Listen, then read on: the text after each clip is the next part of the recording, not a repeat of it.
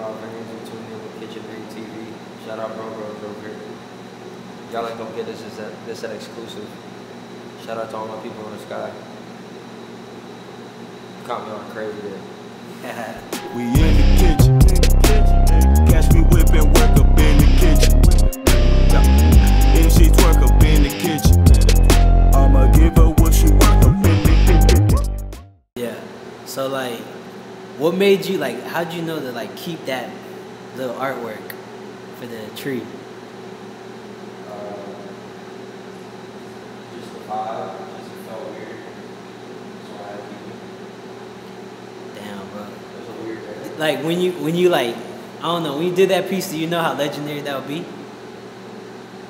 Yeah. Bro, cause that's like. Yeah, I did the bad vibes too. So you said you did like all his face tats. Not all, but like I did the bad vibes, like that video that's all over the internet. Mm-hmm. That's on my phone. What else? 17. Yeah. Retreat, the loyalty. Oh yeah, ski. I did 77% of ski. Oh, that's a fire one. Little skies.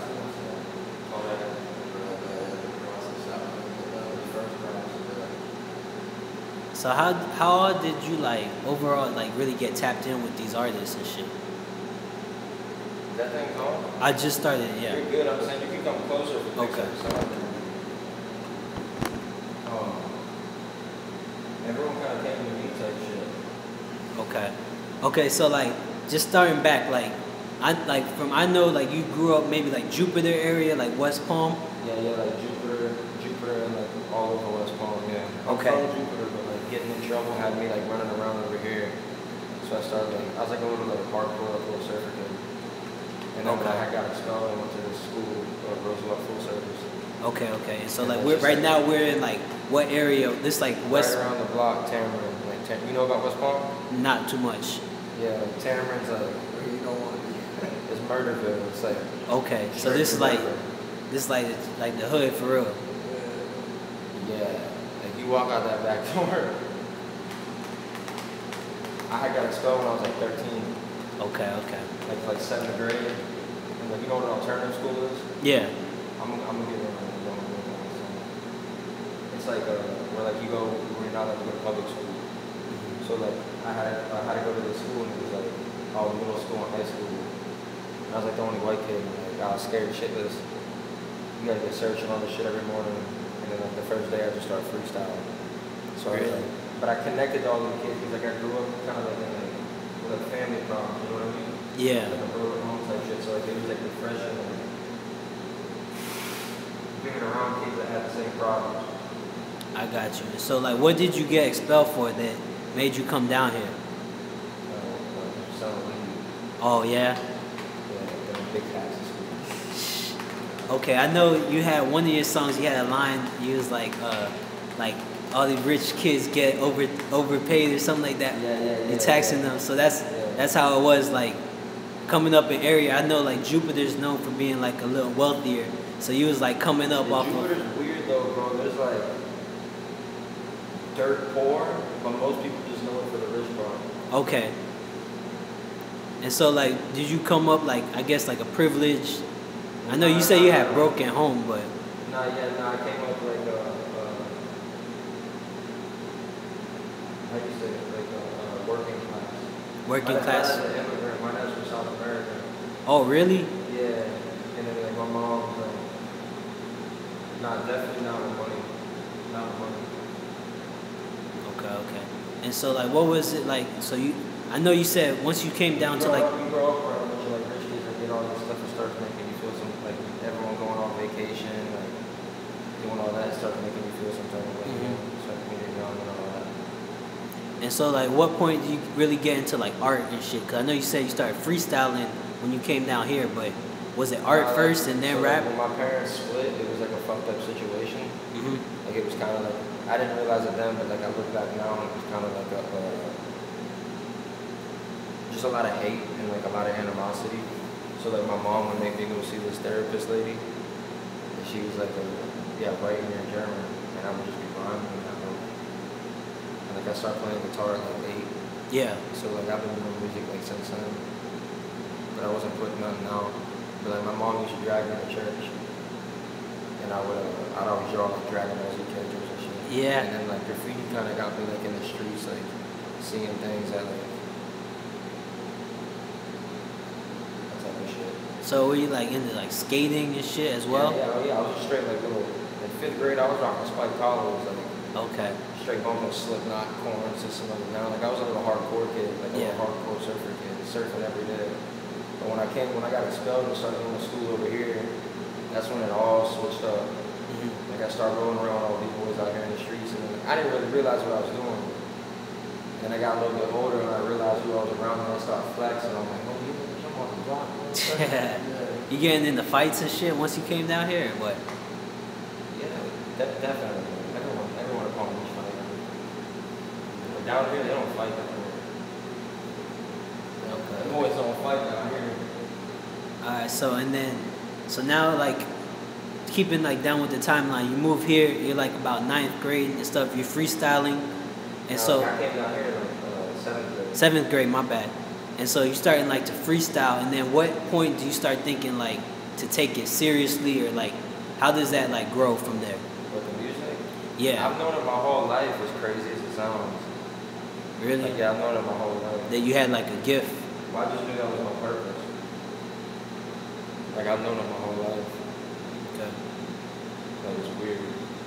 But like self-esteem problems and shit like that, like doubt's the #1 killer of dreams. That shit's real deal. So like I had problems believing in not believing in myself. Like my dad being old school Spanish, like he didn't really understand art. But none of these art schools ever accepted me. So it was like I had a problem like believing in myself. You know what I mean? Okay. And so, like as you started doing like the music, you like I guess finding your confidence, you're doing graffiti. Like I was always doing music as like therapy. Yeah. And that's one thing I got from you, because you have like a lot of your more like guitar sounding like songs. It sounds very like authentic, like you're just telling the story, Yeah, shit like that. Honestly, it's like you can't ever lie to the man in the mirror. Mm-hmm. You know, like a lot of people do that. But that's like the one thing you can't do is lie to yourself, because then you're losing off rip. You feel me? Mm-hmm. So it's like I admit things in my music that it hurts to admit to myself. You know. I got you. But the music just like it's like straight therapy. And so music, I'm knock my shit off. now that you're starting to be like in the music industry, and like you know things are really starting to move for you, like do you still feel like the same authenticity, like you love it as much, or does it ever get like wearing, maybe like the politics? I'm gonna be doing it to the day I die. It's like what keeps me alive. Mm-hmm. It's just good now starting to be understood. Like I just been misunderstood my whole life, you know. Mm-hmm. Okay. So now people like they're starting to get it. Okay, so like you briefly said like that you had like Ski Mask and X, that you really like were good friends with them, like you related to them as far as like having family problems. And so like you showed me like before we was on camera like the tree, like you did X's like super famous face tat. Like how did that come together? He just called me and said, "Pull up." So it wasn't that, like it was an ordinary day. Yeah, I'm gonna come clean. Every day's kind of crazy in my life. Yeah. And he just said, "Pull up." Okay, and then he's just like, who designed it? Was it you? Was it him? And he told me what he wanted. And I just drew it off top. Just like drew it. I got you. And so like, you have like, right now we're sitting in your tattoo shop. So for people that don't even know, they just know you as an artist. So you have the graffiti, you do tattoos and music and stuff. So there's like a lot of layers to what you're doing. You know what I mean? Is it like, I know you like love doing each thing, but like, what do you differentiate? Music's the passion. This is all work. Okay, that's what I was gonna ask you. Like Like, when I'm with my dog and shit, like I get to like chop it up with my homies. yeah. So like this, I guess once like you start moving, traveling, you expect to like have other people working in here, or It probably turned into like a merch shop, something like that. yeah. Here you can see the piece. Can you see the leg piece he just did? Yeah. Just started that shit. Yeah, y'all guys started this yesterday, right? Yeah, last night we started it late. You know, I ain't seen him in a while, so probably a year or so. So we linked up last night, chopping it up, talking and shit, catching up.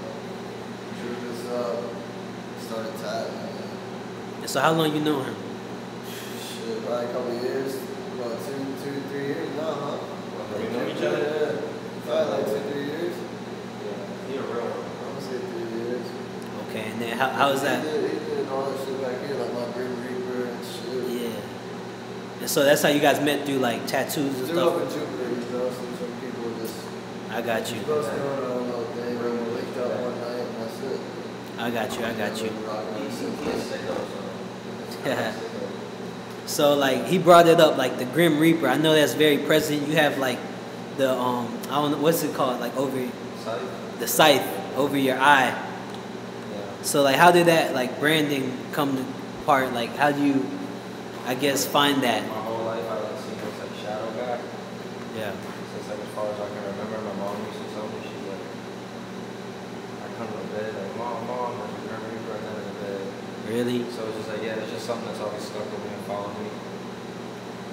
That's crazy. And so, do you feel like, I don't know, like you like the darkness? Do you enjoy that as like part of your style musically and shit like that? It's just part of me, bro. Unfortunately, yeah, I find beauty in it.